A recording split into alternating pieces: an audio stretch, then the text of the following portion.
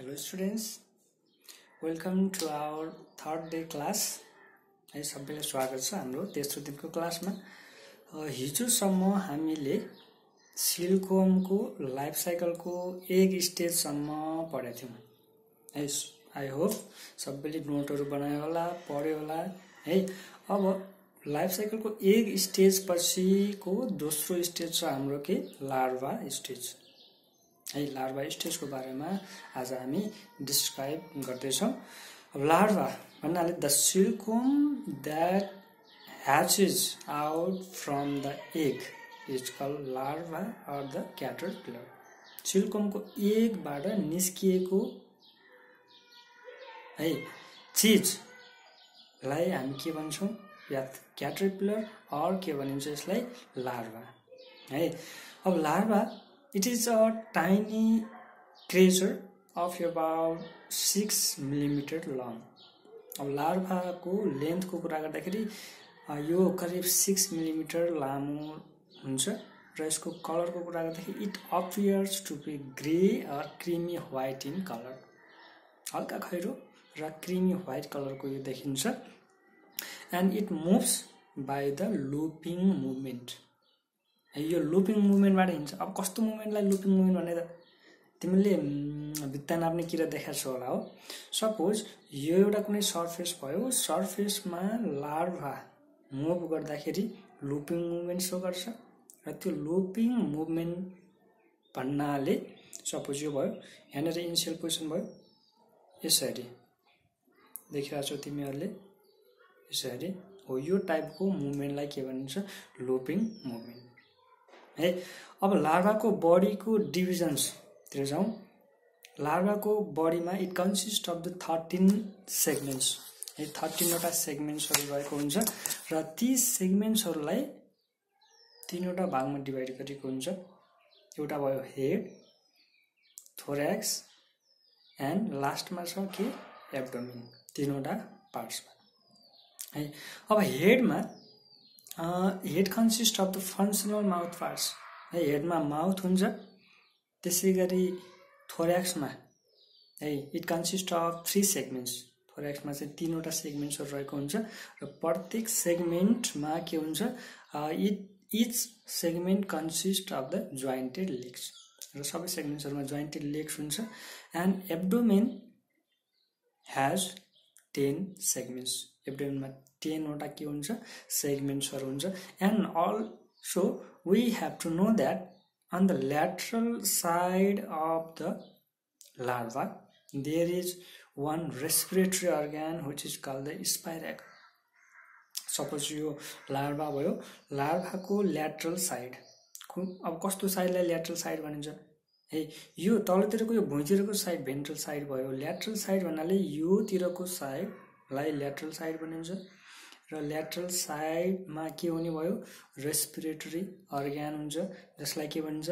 स्पाइराकल्स भनिन्छ र यो स्पाइराकल्सबाट लार्भाले के गर्छ? रेस्पिरेसन गर्छ है। ठीक छ नि यहाँसम्म? ल अब लार्भा यो कस्तो हुन्छ त नेचरमा भन्दाखेरि larva it is a भोरासियस feeder. एकदमै खन्चुवा हुन्छ। भोरासियस फिडर भनेको धेरै खाइराख्ने। कसैलाई गाली गर्दाखेरि भने कस्तो खन्चुवा रहेछ भन्छ नि हामीले हो।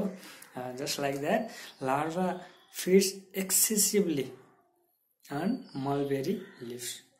धेरै खान्छ। अनि लार्भाले आफ्नो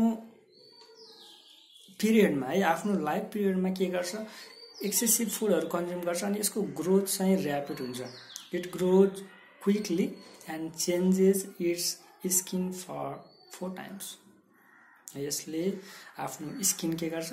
कम्तीमा 4 पटकसम्म चेन्ज गर्छ, फेर्छ। काँचुली फेर्ने भन्छौं नि हामीले हो, त्यो 4 पटकसम्म हुन्छ यसमा। र उक्त प्रोसेसलाई के भनिन्छ? द प्रोसेस इज कल्ड माउल्टिङ है। तिमीलाई क्वेशन सोधेको हुन्छ व्हाट इज माउल्टिङ भनेर। माउल्टिङ is the process of changing the outer skin by the larva of insects. इन्सेक्टको लार्भाले आफ्नो आउटर स्किन चेन्ज गर्ने, फेर्ने प्रोसेसलाई के भनिन्छ? माउल्टिङ भनिन्छ। र प्रत्येक माउल्टिङ पछि लार्भाले it does not take food nor it moves from one place to another. लार्भाले एक पटकमा स्किन चेन्ज गर्यो भने खाना खान स्टप गर्छ र अर्को प्लेसमा मुभ गर्न पनि स्टप गर्छ। अब कति बेलासम्म स्टप गर्छ त भने it occurs for about 24 hours. एक दिन भनौँ न है, एक दिनसम्म चाहिँ ऊ जुन पोजिसनमा गएर स्किन चेन्ज गरेको छ त्यही पोजिसनमा रहन्छ है। अब लार्भाको फुल growth, after the full growth of larva it starts to develop सेलिभरी gland in its body है। अब फुल ग्रोथ भयो भने लार्भाको बडीमा एउटा सेलिभरी ग्ल्यान्ड के हुन्छ, डेभलप हुन्छ। अनि त्यो सेलिभरी ग्ल्यान्डले एउटा प्रोटिनियस सब्स्टान्स सेक्रेट गर्छ, केमिकल सब्स्टान्स जसलाई फिब्रियन भनिन्छ। अनि त्यो फिब्रियन के हुन्छ, it starts rapping the larva. र त्यो फिब्रियनले के गर्छ भन्दाखेरि लार्भाले फिब्रियन निकाल्ने भयो, त्यो निक्लिएको जुन फिब्रियन छ केमिकल सब्स्टान्स छ त्यो सब्स्टान्स लार्भाको बडीमा देखि बाहिर गएर यसरी ऱ्याप हुन थाल्छ। अनि ऱ्याप हुँदाखेरि बेरिँदाखेरि जब त्यो इयरको कन्ट्याक्टमा आउँछ के हुन्छ, हार्ड हुन थाल्छ, कडा हुन्छ।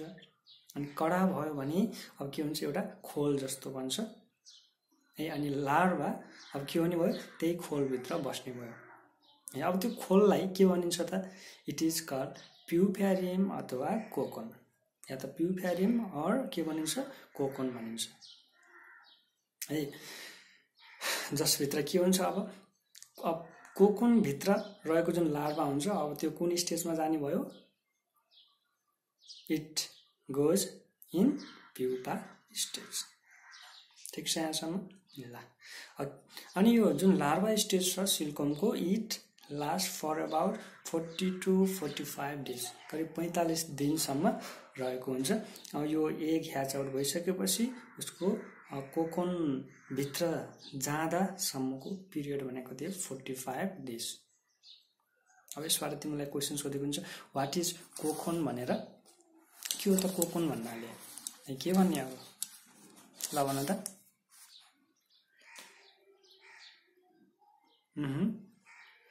ल लिसन केयरफुल्ली।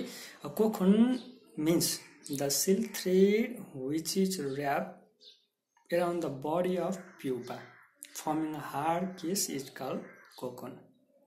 फेरि सुन्ने, the silk thread which is wrapped around the body of pupa forming a hard case is called cocoon.